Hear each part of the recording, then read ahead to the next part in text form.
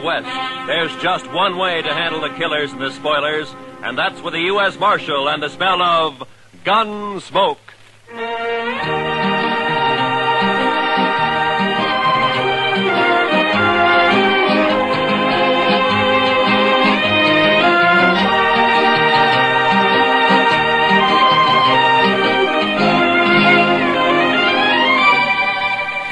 Gunsmoke, starring William Conrad. The transcribed story of the violence that moved west with young America. The story of a man who moved with it. Matt Dillon, United States Marshal.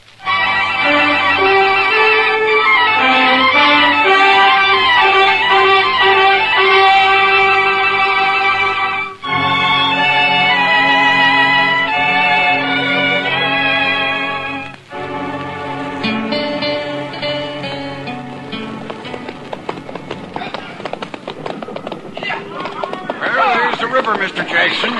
Dry as a bone. Our last hope of water for the herd. Not quite, Pecos. Cottonwood Pond is just over the rise ahead of us. Well, it may be dry, too. Bet they haven't had a rain on the prairie for 6 months. It won't be dry. I've been bringing cattle up here to Dodge City for 12 years. Drought or no drought, the pond's always had water. It better have. We're losing 15 head an hour now. We can't push them much further. There'll be water. With luck, if the railroad's got the cars for us, we can start loading this afternoon. By this time... Hey, sounds like the boys up ahead run into something. Yeah, come on.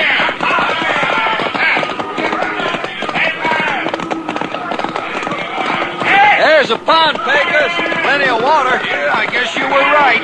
Wonder why the herd's piling up. They ought to be stampeding for that pond. You'd think you have to... Hold up, Pecos. A barbed wire fence. Somebody's fenced off the pond. Mr. Jackson, it looks like we've got a fight on our hands.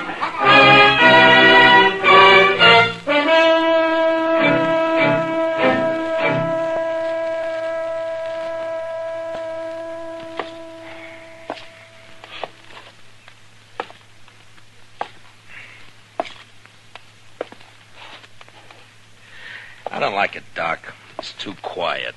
When things get too quiet in Dodge, it always means a blow-up's coming. Just sit down, Matt. You're just getting yourself a case of nerves. You've been a law officer too long. Shot at too many times. You're getting so you just act like a spooky old horse. You're jumpy and you're gun-shy. Hand me those forceps, will you? Oh, yeah. You mean this? Mm-hmm. Thank you. Yeah. Now, you take me, Matt. I don't rant and rail against fate. I just sit back and take what comes. Yeah, sure, Doc. Mm-hmm. If I get a patient, fine. I steal him blind.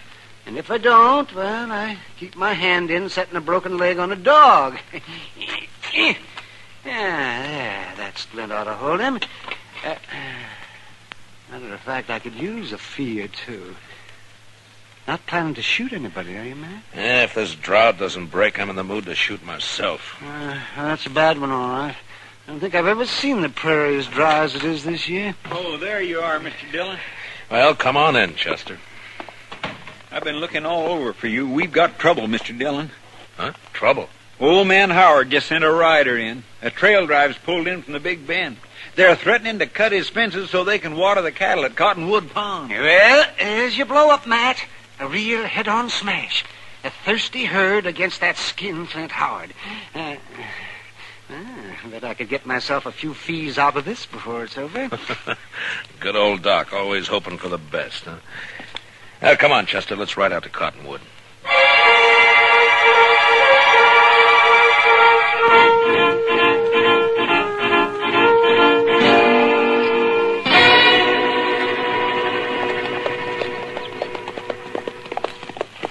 Dyke Howard had no call to fence that pond, Mr. Dillon. There's enough water there for all the trail herds in the next 10 years. That's on his ranch, Chester. He's got a right to fence his own range. Got a right, maybe, but no decent rancher would take advantage of it. Howard's mean. Just downright mean. I think it's more than that, Chester. It's the old business of making $2 grow where $1 grew before. I think Howard figured on something like this when he strung that fence last month, but the trouble is Look yonder, Mr. Dillon. Huh? Must be 50 or 60 riders facing each other across that fence. Yeah. Looks like a couple of armies. Well, that wouldn't be the first range war that started over water rights. Come on.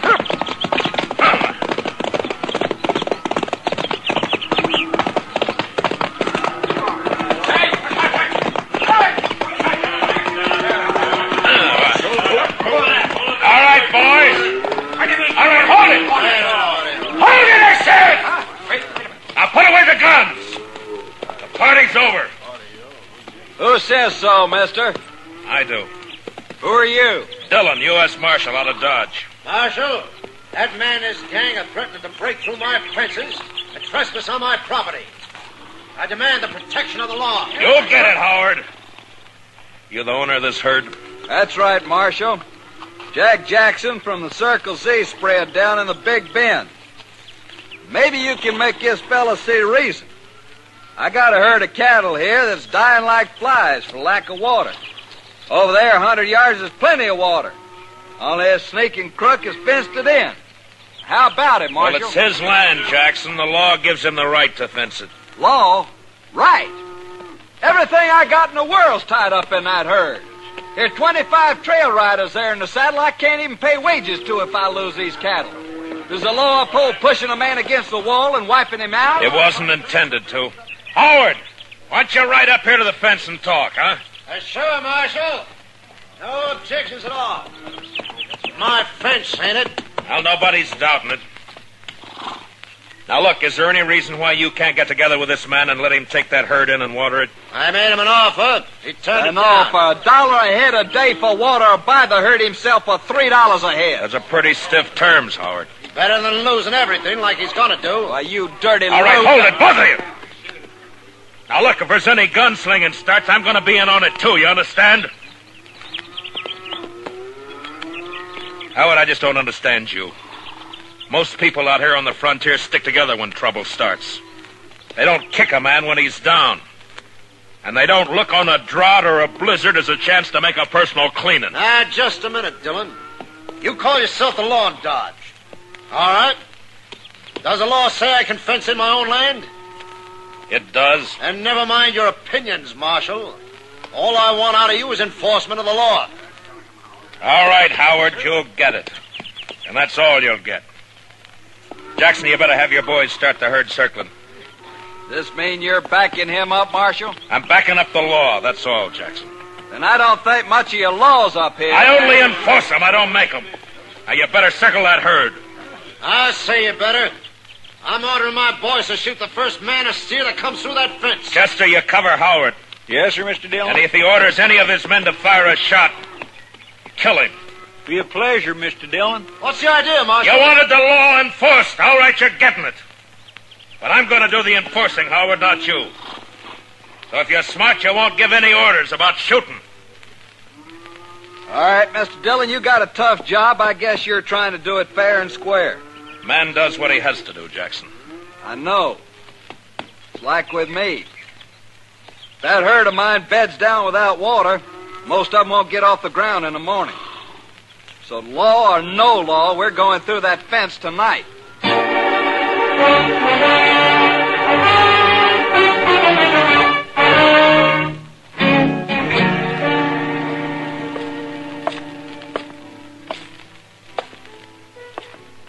Matt. Huh? Oh, hello, What's the Kate. matter? Bad liquor or a busted steak? Neither. How are you? Eager. But you probably noticed that before. Seriously, though, what's wrong? Plenty. One of the bloodiest little range wars you ever saw is just about to break. Out of Cottonwood Pond, I heard about it. Did you hear, too, that I'm back on the wrong side? Here, pull a stool up to the bar. Harry, a drink for Mr. Dillon. No, thanks. I can't stay, Kitty. I gotta try to round up some deputies, and try is probably about as far as I'm gonna get. Old Ton will be siding with the Texas boys against Howard. And against me. Maybe you ought to switch sides, Matt. Oh, sure, I oughta. I know, but I can't. If I started making my own rules, it'd mean the end of law and order in Dodge City. Yeah, I just can't do it, Kitty. Much as I'd like to. Well, not for me to say. You're the one who has to decide. Yeah, Chester. What'd you find out? Mr. Hightower down at the railroad depot checked clear through to Topeka. They can't get enough cattle cars here to load that herd out before day after tomorrow. Well, that's that. It's an outside chance anyway. I thought we might load them up fast, Kitty, and run them up to Walnut Creek. It's still got a little water in it. But Matt, there's something wrong with a law that upholds a low-down scheme like this. Well, what Howard's doing is wrong morally, but it's right legally. I gotta find a legal way to stop him. I'll bet a lawyer could find a way of some kind. Too bad this town doesn't have one. Oh, heaven forbid. Just the same, Matt, Dillon? Yeah, what is it? My name's Fenton. I'm range boss. Yeah, I know. You work for Dyke Howard. Well, what's on your mind? Well, Mr. Howard figures you ought to be arranging to protect his property. Jackson gave me his word he'd lay off until 9 tonight. His word, sure. But Mr. Howard figures it'd be a good idea if you deputize his riders. Fenton, get out. Now, wait a second, Marshal. Go on, get out. When I want Howard's advice, I'll ask for it. Now go tell him that. Well, yeah, but... Go on. Get out. Move.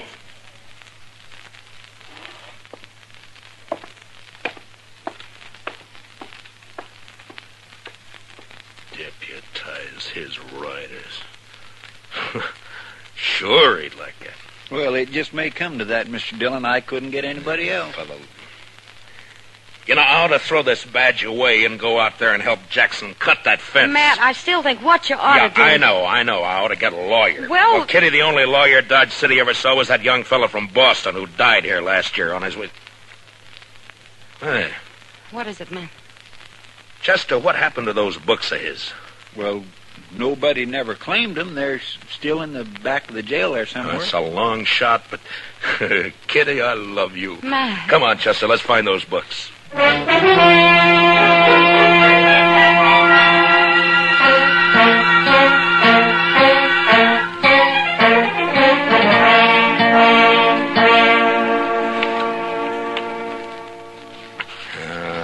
I don't know, Chester.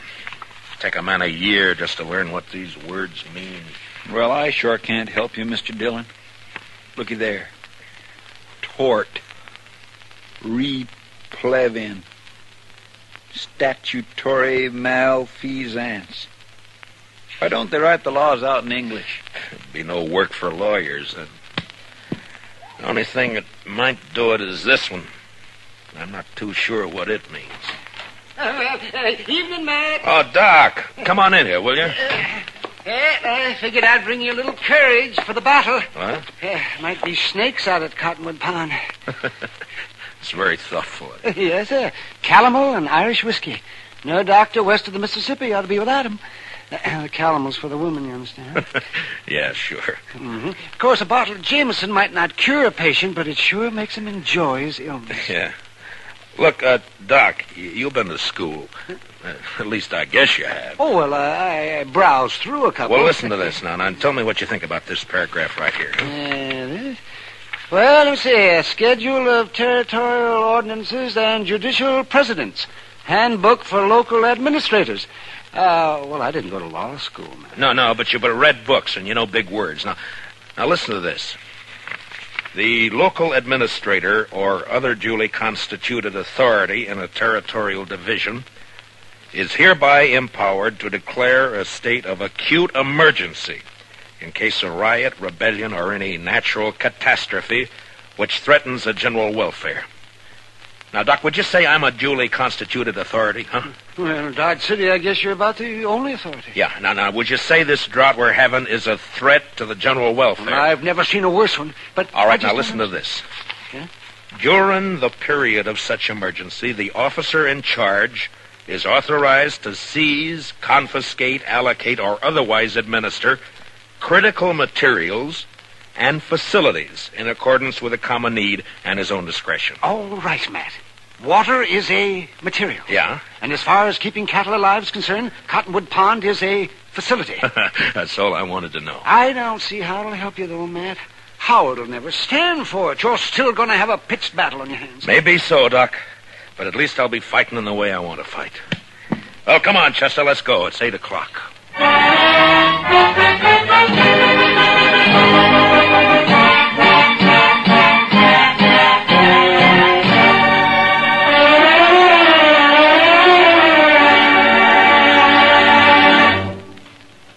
We will return for the second act of Gunsmoke in just a moment. But first, you personally can help to make sure America has an impregnable fence against invaders along all its borders by volunteering as a ground observer to watch the skies for unidentified planes. Men and women from teenage up, write or phone your nearest Civil Defense Center. Now, the second act of Gunsmoke.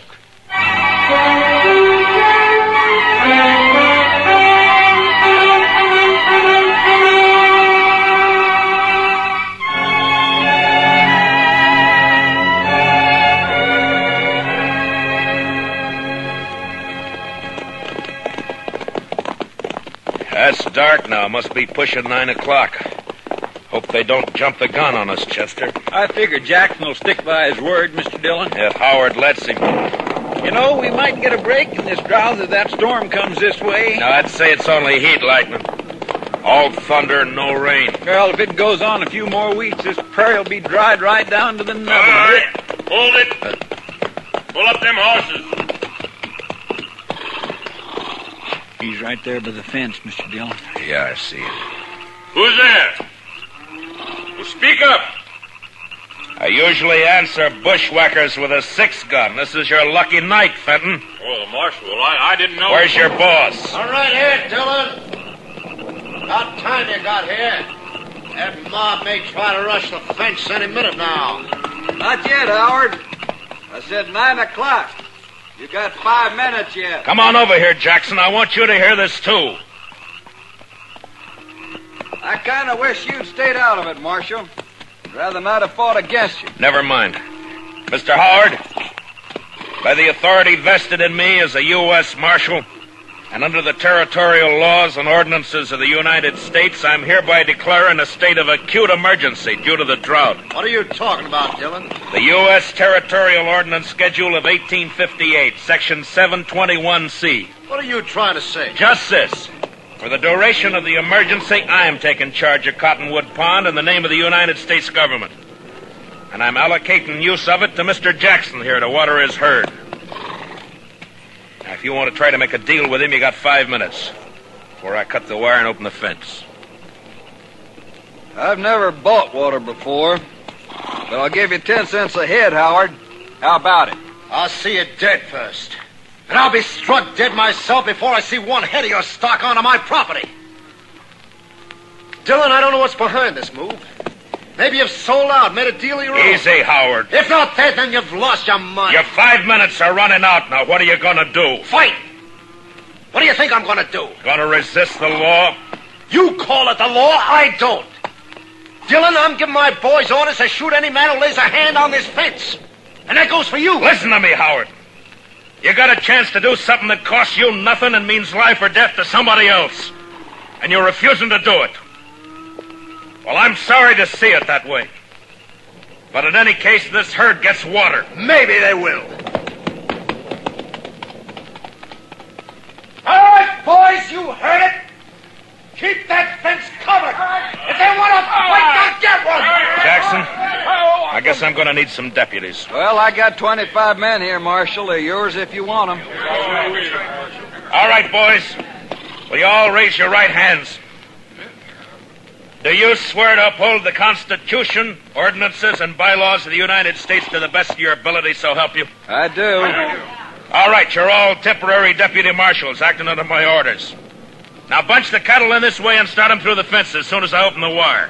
They won't need much starting, Marshal. They've been smelling that water for hours. Now don't shoot unless you're fired on. If you are, protect yourselves and your herd. All right, let's go.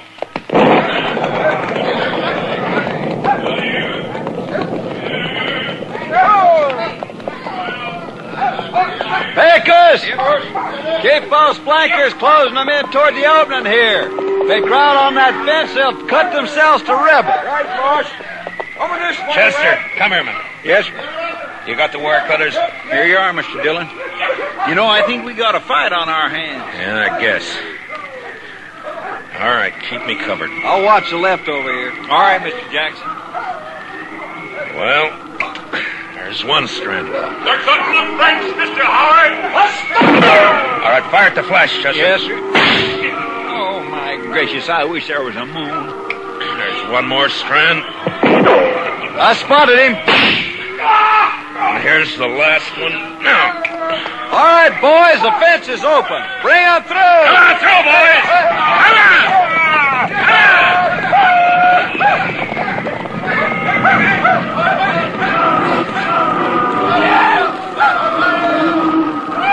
Heads up, Chester. They won't give in this easy. Yeah, you can hear them out there, but you can't see for the dust. Yeah. Wind's coming up off that cloud. Well, come on. Let's try to find Howard. I'm going to take him in for attempted murder. Last time I heard him, he was down along the fence here, Summers. All right, boys! Fire the grass! What the? Look! Look at them torches, Mr. Dillon. They're setting fire in the grass. Yeah. As dry as it is, they'll start the whole prairie blazing. Jackson!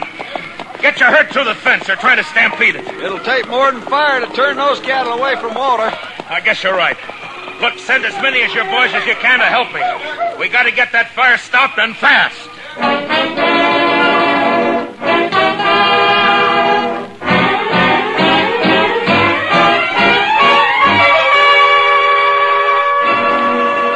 I don't know, Mr. Dillon. I don't know if we're winning or losing.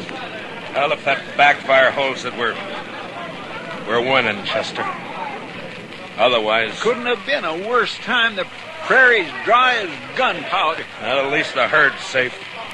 They wouldn't leave that pond if the whole world caught fire. Any orders for the boys, Mr. Dillon? Yeah, just have them keep working along the edge of the backfire, Pecos. Beat out any sparks that get across. Huh? Right, Marshal, I got you. Have you seen anything of the Howard gang? Oh, not a sign.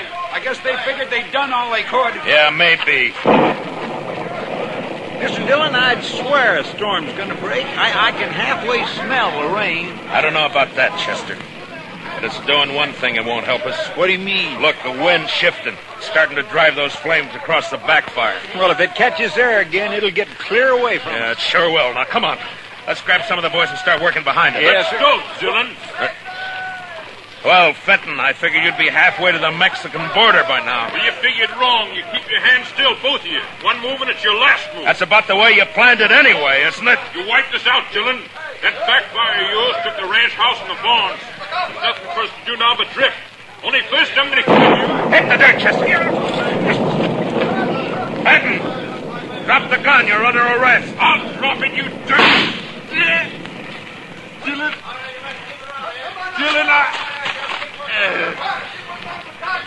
Well, you warned him, Mr. Dillon. Yeah, it doesn't matter much now. Look, Chester. Yes, sir. It's jumped the backfire.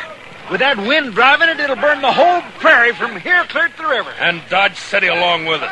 Not a way in the world of stopping it either. There's the shot, Marshal. You all right? I'm sick at my stomach, that's all. Dodge City's gonna burn, Jackson, and there's nothing we can do. I sure didn't figure on this. I let him have the herd, gladly. No, it's my fault. I should have jumped him first. A man does what he has to, Marshal. I don't think that's your way. Maybe my way's the wrong way. When it leads to burning 10,000 acres of prairie in a whole town, there must be something Wait, wrong. Mr. Dillon. What is it, Chester? I told you I could smell it. Smell what? What the devil? Rain! Yes, sir. By heavens, it's starting to rain! By heaven may be the right expression. Well, I don't know about that, but I know it's the only thing that can save Dodge. Well, come on, rain! Faster! Cut loose and rain, will you? It's doing it, Mr. Dillon. Look at it. Beating down on that fire. Rain! Chester, you know, out here on the frontier sometimes, when a thing like this happens, it makes you wonder if maybe... Well, I don't know. Come on, Chester, let's find our horses.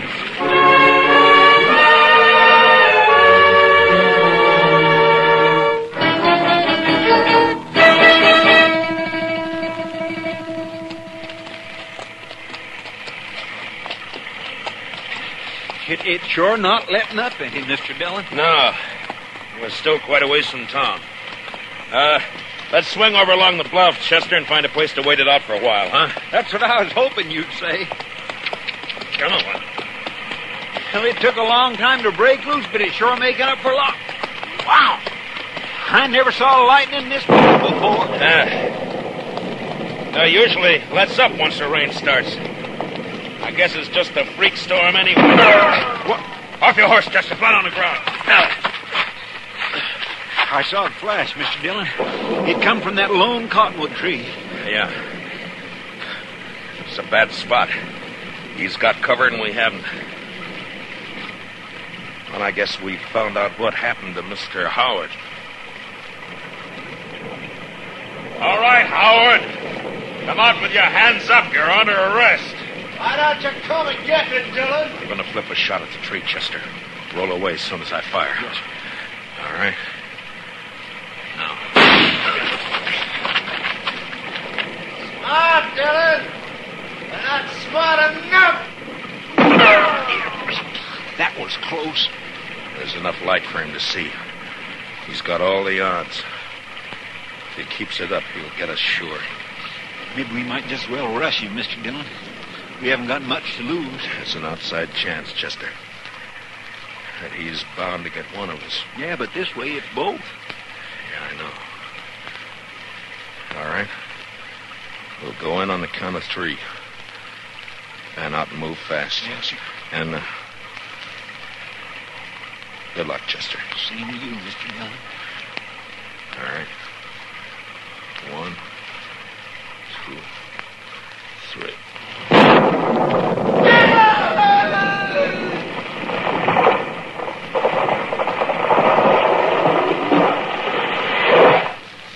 Mr. Dillon, what happened?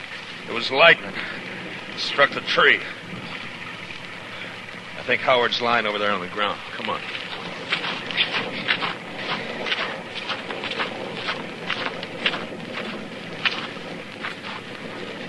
Yeah. He's down, all right. He said he'd be struck dead before he'd ever give in. Well, he was. By heaven, I don't know. The second time tonight. You know, Chester, I think I'm going to change my ways.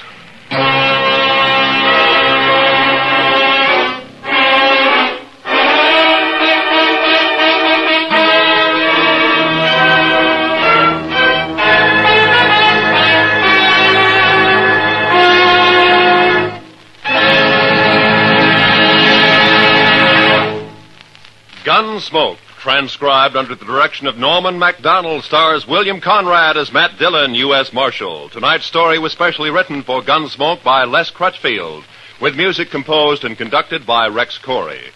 Featured in the cast were Harry Bartell and Lou Krugman, with Joe Duvall, Barney Phillips, and Georgia Ellis. Parley Bear is Chester, and Howard McNear is Doc. Join us again next week as Matt Dillon, U.S. Marshal, fights to bring law and order out of the wild violence of the West in Gunsmoke.